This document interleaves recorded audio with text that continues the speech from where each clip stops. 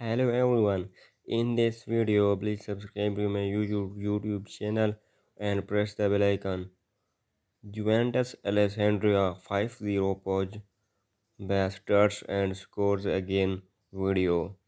Before the start of the championship, Juventus all engaged in a friendly match against Alessandria. The result for the Black and Whites.